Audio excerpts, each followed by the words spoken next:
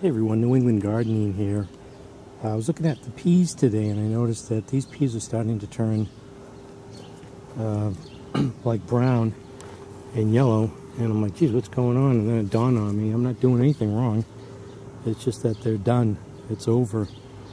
We really have some hot days here, and peas are not a hot weather crop. So these peas here, I think I let go too long.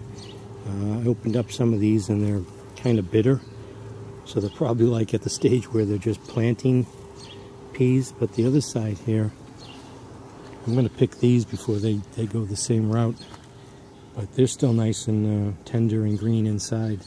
Both of these were shelling varieties, this being was called Premium, and this one here was called Maxigolt, I think. I thought it was gold, but I'm looking at the label here. I guess I never really looked at it. I'm thinking I spelt it correctly. Maxigolt. And these are really delicious, really nice tender peas inside. But the others, I think I let go too far. So it's time to remove these peas.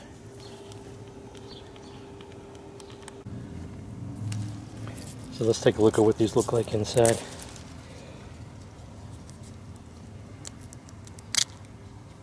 Oh yeah, that's nice, fresh, plump, tender peas. See that? That's nice.